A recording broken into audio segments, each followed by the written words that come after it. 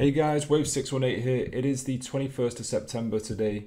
We're going to do an update on Bitcoin. As well as that, I'm going to throw in Ethereum and Ripple as well. We've got some really interesting things to discuss in today's video.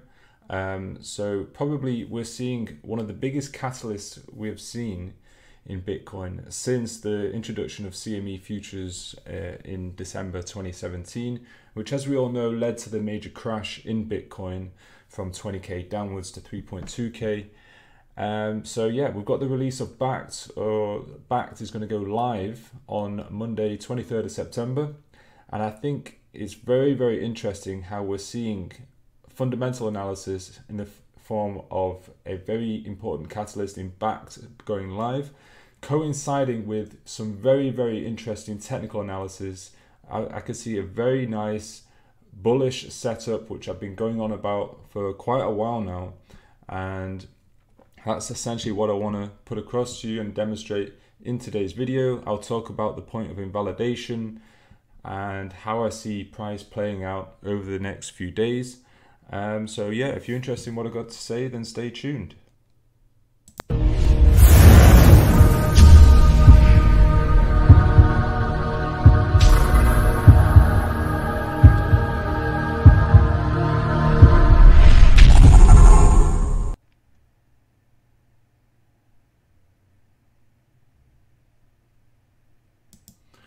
Alright guys, good to be back. So it has been a while since my last video, and apologies, I've been a little bit ill of recent, feeling a bit better today, but yeah, I had to get this video in there. We're approaching Bakkt, which is I anticipate it being very big, to be honest. I mean, I'm not a big fundamentals kind of guy. I'm not going to research all these different fundamentals. For me, all I take into consideration is the fact that Bakkt is a major catalyst and has the potential to bring in a lot of volatility.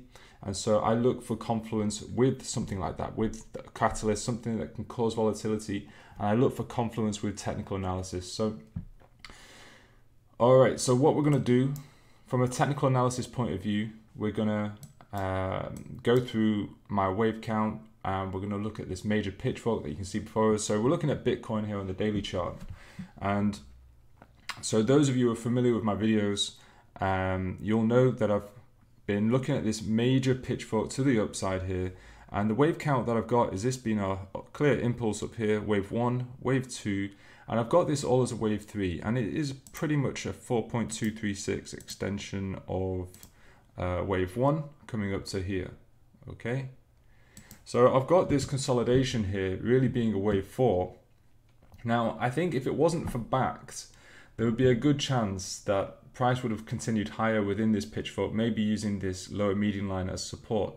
But generally what happens before a major catalyst, you get price coiling and consolidating, awaiting, you know, the outcome and the release date of that, of whatever catalyst it is.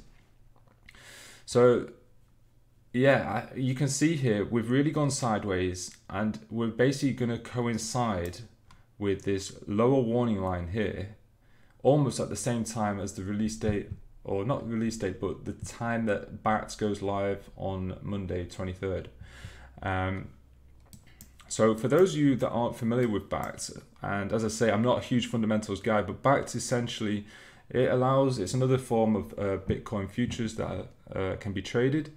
But basically the difference from the CME and SIBO futures contracts is that with Bakkt, it will allow you to, when the contract terminates, you'll be able to, the transaction of the contract will be in return for Bitcoin rather than cash. Cash is what you get with your futures contracts in CME and SIBO. So that is the main difference. And obviously, insiders will have a much better knowledge of what where the dollar is going to be in the future. But if they're anticipating a crash in the dollar, for example, it's going to be a lot more desirable to exchange your futures contracts for Bitcoin rather than the dollar in the future. Or even if the dollar stays stable and Bitcoin flies, again, you would want to see Bitcoin at the end of all of that rather than the dollar. So obviously there's lots more details about Bakkt, but I won't go into that. Obviously they've made some affiliations with some large, well-known and trusted companies to try and get it you know, widely adopted within society. But yeah, let's stick to the TA. That's what I like to specialize in, so let's stick to that. So first of all, we've got a major wave 1, wave 2, wave 3, and this is our wave 4. Now, the sub-wave count is very much the same as I've been mentioning in my previous videos. We've not really seen any invalidation as of yet. So I called this initial move down our W, looking at this as an X wave, and this 3-wave move down as our Y wave. And I mentioned how it was a truncation in the sense that Y did not come down lower than W. Okay, and the first inclination to me that this was going to be a truncation was Ripple. It was the Ripple chart that told me that this was likely to be a truncation. And the point of invalidation of this would be the bottom of W. You know, if we go down lower than W, then it's no longer truncated and we could easily collapse down further. Now, interestingly, with W, it came down, so this level here around 9100, it came down to the same point that this consolidation formed its high at. So you can see the high was made on this candle here. So it tested it perfectly, and now I've mentioned this in previous videos, but I'll just highlight it again. So just going on the daily, and I just want to show you what happened during the previous rally. So we go up, we consolidate, we go sideways, and we look at the top of that range. Now when you get your breakout of that range, it comes down to the top of that range again, it retests it, and then we see the same thing kind of play out. So again, we consolidate, we break out of this range here, and then what does it do? It comes down and tests the range again. Okay, once more, we've got our highs for the sideways block here. We break out, come down, retest those highs. Okay, now we see another example of that at this level here, where we consolidate, break out, and we come down, retest it to the point. Okay, so it's kind of like a characteristic of the Bitcoin chart in the sense that it's doing that very, very nicely in almost that stepwise manner. And so for me, that is just kind of like, as I say, the characteristics of the chart. And we've seen a perfect example of that here. So we've had that consolidation of the high of the ranges here, and we've tested it twice very, very nicely. Now for me, with that, with correlation, with the fact that the Ripple chart, which I'll show you later, is also sat at very significant support, and also this major pitchfork, which has originated from this price action here. It's an original pitchfork, which means it's followed a very impulsive gradient, suggesting that it is impulsive, and we've been squeezed in to this lower warning line here, almost to the T. We're hitting this line right now. We have, if we'll go in on the hourly shortly, and you'll see that we kind of overshot it, but for me that's not significant. I don't mind the lower warning line slightly overshooting. This is a pitchfork that originated from 16th of December 2018, so it's been running for a long time. I don't care if on the hourly chart it's kind of broke below the lower warning line. That's insignificant. You know, a major weekly, monthly close below the lower warning line is significant. All right, now on top of that, we've got this pitchfork to the downside. So let's address that again. 4-hourly chart, we'll look at that. So this pitchfork has been essentially drawn off the first 3 swings here. So first pivot, second pivot, third pivot, and it's a modified shift pitchfork, which has been holding price the best. So from this third pivot, we got the pitchfork, and price came down, tested the lower median line really, really nicely. We then rebounded, hit our median line, and we've come down, and rather than hitting the lower median line, there's a bit of a show of strength here, and that's due to the fact that we're retesting that significant 9100 level, which was the top of this range here. So we then went up, and because obviously we failed to hit the lower median line, that was a show of strength, and we pierced the median line, taking us up to the upper median line. Now here we're finding resistance, and we've not managed to get really significantly above this upper median line so far. We've come down, tested the median line, bounced, tested the median line again, and now we're at the upper median line. You can see this pitchfork is being respected really, really nicely. And so for me, this pitchfork is really going to help determine whether I'm going to be going long or not. So I want to see basically price get above this upper median line. For me, that would be a significant show of strength. So it's not really done that since 10th of July. Okay, so that would be a significant show of strength, especially if price is staying within above this lower warning line here. So that's essentially what I'm looking out for. So invalidation for this whole move, as I say, would be 9,000 or 9,082, yeah, around that level. So yeah, should that happen, should price come down and test this level of 9,000 again, then I would have to completely change my count. Yeah, I'd completely change it, and I would expect a much more aggressive shoot down, at least testing 7,500, and I suspect probably 6,500 would get tested because we'd be correcting the whole move up, and I think the 0.618 sits around 6,500. Or sorry, was it? No, the 0.5 was at 6,500, and it ties in with this horizontal range here. So yeah, that would be a preliminary target, but we'd have to use Elliott wave also to home in on that one. But as I say, that is not my preferred count at all. At the moment, I think this bullish count is very much the most favorable. So yeah, these are the main pitchforks that I'm watching at this moment in time. Now, if we go in, let's take a look at the hourly.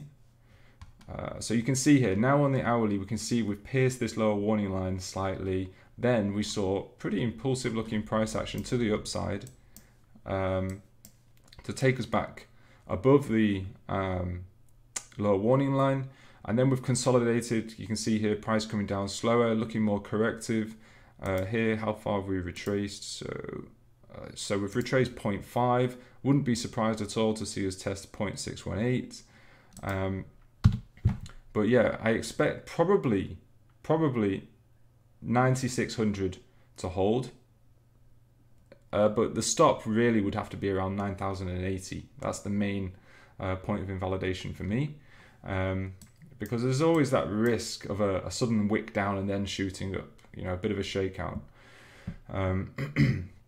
So yeah, and on Bitcoin, in terms of where we go following the move to the upside, I'm essentially, well, you can do a fib extension of wave 0 to 3 and extend that from where the WXY finished, and your 0.618 is at around 23,000.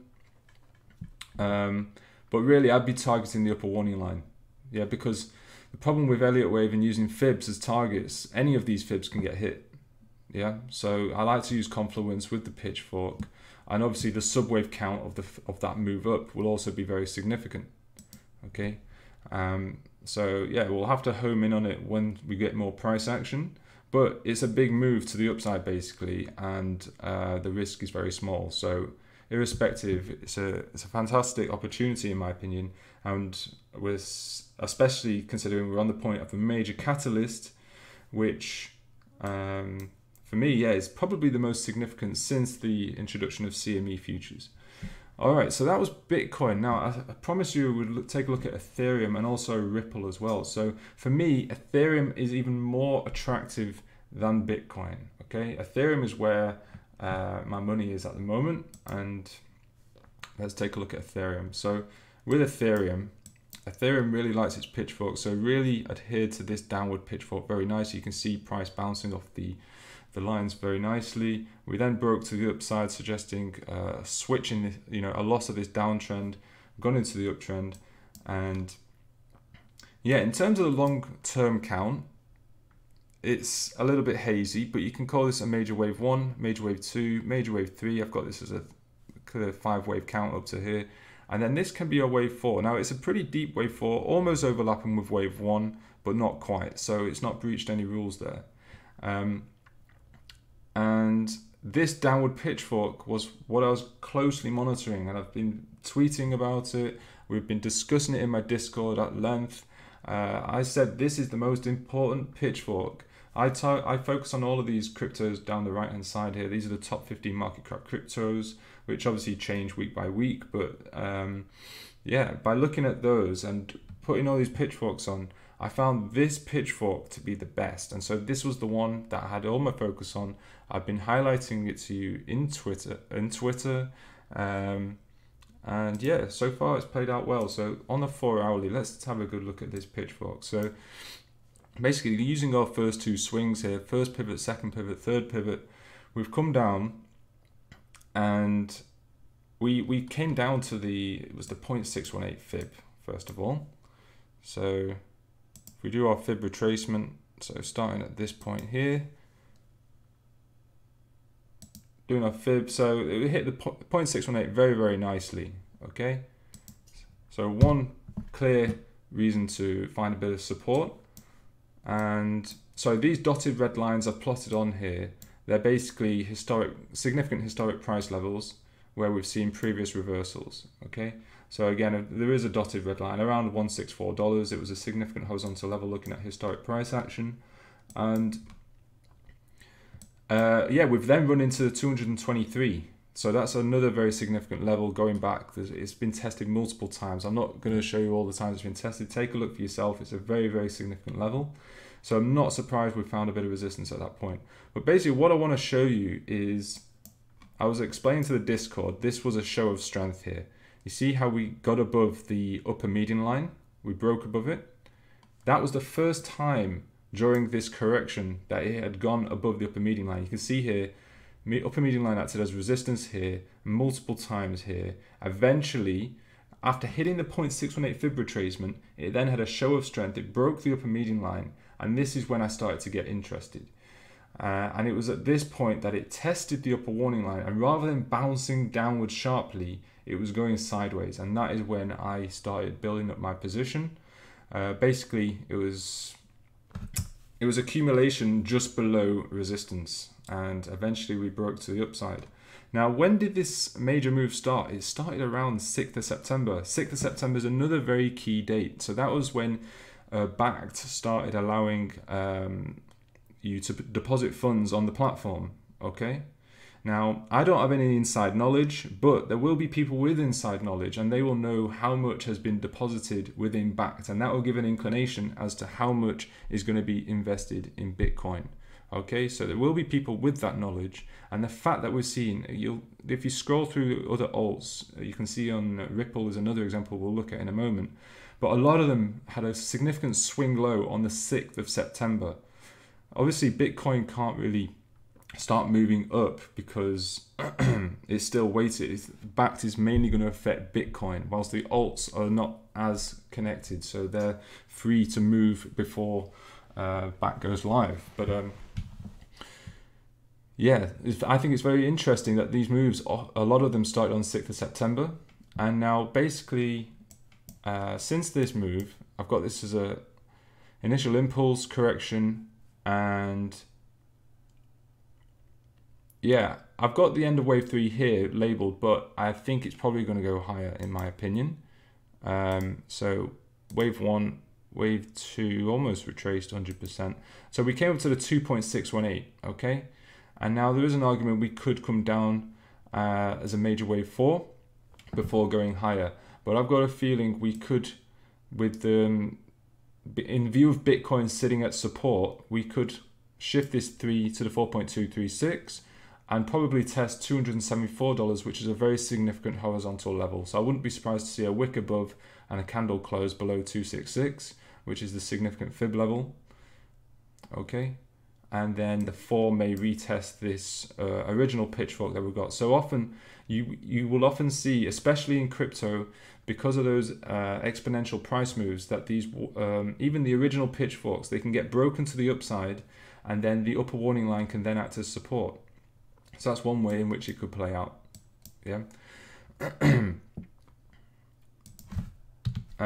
So the subwave count for this wave 3. So we've got a wave 1, 2, 1, 2, 3, 4, and then the 5, as I say, could take us up higher to around there. Yeah. So we'll have to see how it plays out. I want to show you also some significant Camarilla pivots. So these are indicators that if you followed me for a while, we'll know how I've demonstrated these Camarilla pivots in the past. So it's on the daily chart that's significant. So let's just take off all the other drawings. Basically, with Camarilla pivots, once you take out the R4 or the S4, it then often acts as either support or resistance. So you can see here we've broken above the R4, and it is acting as a level of support at the moment, and that's sitting at around $213. So obviously you can see wicks below this, but essentially I would want to see closing candles above the R4. Otherwise, I'd be a little bit concerned about a deeper retracement here, at least to the R3, possibly. Yeah. So, and the R3 is at $192. So I really do want to see this R4 hold. I don't want to see really any daily closes below it. So that's one of the key things that I'm monitoring on Ethereum. Talking about Camarilla pivots, I just want to switch back to Bitcoin a moment, and I want to show you the significance. Well, first of all, on the daily, you can see here we're finding resistance at the R3, okay? And you can see the significance of these levels. You can see here, where did we turn around here at the R4, support at the S3, again, resistance at the R3. Okay, here's an example of breaking above R4, acting as support, going up. So here's another example of breaking out above the R4, retesting it. Okay, but it's the weekly chart I want to show you on Bitcoin. So we are, once R4 breaks on this, it marks a potential very big strong move to the upside. So here you can see it was the S4 that really held price here when we came down to around 3.2k. The S4 was at 3.4k, slight overshoot, but we then shot up slightly. We've gone through the R3, retested the R3, and then found resistance at R3. Okay. Yeah, so R4 here is at 11,449.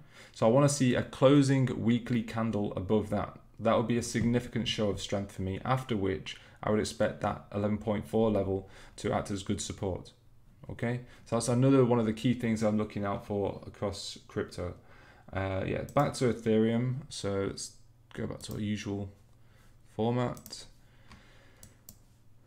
And let's zoom in on Ethereum. So you can see at the moment Ethereum's kind of curving out a bottom here just below that significant 223 level, and it's coinciding with Bitcoin also finding a level of support. Now it is following this pitchfork pretty nicely at the moment, and it's using this upper median line as support. We'll have to see if it holds. If it doesn't, obviously we'd then expect price to come down possibly towards the median line. At the moment, I'm giving it every chance to act as support here.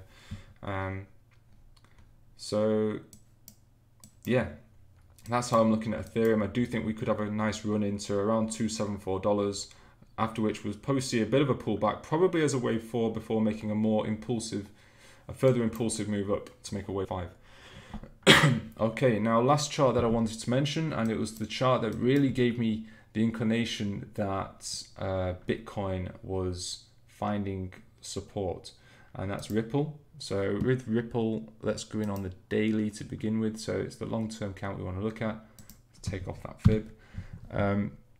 So basically, long-term count here, we've got a wave 1, 2, 3 is up to here, and this is a wave 4. Okay. Now the characteristic of this chart is that you see these WXY playouts, and yeah, you see these long drawn corrective sequences, and they follow a WXY playout in the sense that it's made up of 3 waves down, W, 3 waves up, X, 3 waves down, Y. Y comes down to the same level as W, forming a truncation, and then we get this really aggressive move up. And we see the same thing playing out here in this wave 4 of 3. So we get 3 waves down to make W, 3 waves up to make X, 3 waves down to make Y, and Y again coming down to the level of W. Okay, we then shoot up once more. And what are we seeing now? We're seeing the same kind of thing. So 3 waves down W, 3 waves up X, 3 waves down Y. Okay, so I had been telling the Discord that 0.24 was a really, really significant level. Again, these red dotted lines are significant horizontal price action levels. So yeah, 0.24 was this low, And also using the pitchfork, so the pitchfork using first pivot at the high here, second pivot at the swing low, swing high, first three major pivots, give us our pitchfork. It's a shift pitchfork price adhering to this corrective sequence pitchfork. And yeah, we're finding support at the 0.24, which coincides with the upper median line. So yeah, really to confirm that this move is going up, I want to see price getting above the upper warning line. Okay, but I do like that we are seeing, if we zoom in, some impulsive price action since hitting the 0.24. Okay, I've got this probably, I know our absolute low is here, but I'm looking at this as a possible truncation and a failure to come down lower. I'm probably starting the count here because I can't see this looking impulsive, to be honest. It looks very three-wave-ish. Likewise with this from this low here, it's looking quite three-wave-ish. So here I'm starting to see possible 5-wave count, and we do see a nice fib relationship if we start our count from here, wave 1, 2 down to here, and we hit the 2.618 almost to the T. We then retrace. If we retrace our wave 3, so far we've hit the 0.5. Wouldn't be too surprised for us to test our 0.618, and that's around $0.27. For me, stop wise, it would have to be at least around $0.25. Obviously Ripple has a huge way to go up. Yeah, so the risk reward is pretty astronomical because we're targeting, you know, at least all-time highs and going much higher. And the stop, the point of invalidation is $0.24, so we're really not far away. So the fact that we've got a major catalyst, we've got other crypto charts showing that we're sitting at support, I can't, you know, it's pretty irresistible to me, this setup. So obviously confirmation is us getting above this upper warning line. But for me, as I say, I'm mainly invested in Ethereum. I do think though Ripple has further to go, so once kind of Bitcoin runs out of gas, I'll probably be shifting funds to Ripple, and especially once we get above this upper warning line, I expect price to start shooting up pretty aggressively once it gets above this upper warning line. So that's when I might start shifting funds into Ripple. All right, so yeah, as I say, I've been keeping the Discord updated with regular videos on crypto. Yeah, if you're interested, yeah, check out my website, wave618.com. You'll see links in the description if you want to sign up, if you want my educational course where I cover everything I've learned in trading. I go through it in detail. I think it's 30 modules, about 20 hours of video footage. And yeah, I do every month there's a couple of 50% discounts. If you check the end screen to this video, you'll see the link for that. And yeah, as I say, the Cryptology service may have to end up putting prices up at some point because there's going to be high demand, I know, as crypto starts moving. So if you're interested in getting in, obviously the price that you get in at is the price that you'll get continued to be charged with the subscription. It will remain static in that way. So yeah, as always, appreciate all your support across social media, YouTube, Twitter. So thanks a lot for that. And we'll have to see how things play out. But I've got a duty to my Cryptology members. They're obviously getting the regular updates, and obviously I'll throw in information for you guys when I get the opportunity. But some really interesting times ahead. As I say, price, with technical analysis, price always has the possibility of going up or down. And I've mentioned clearly the invalidation points. And as I say, the risk is pretty tight relative to the reward. So sitting on the point of a major catalyst, for me, it's very, very interesting. Can't wait to see what happens this week. So yeah, exciting times ahead, guys. All right, I think we'll wrap it up. And yeah, take care.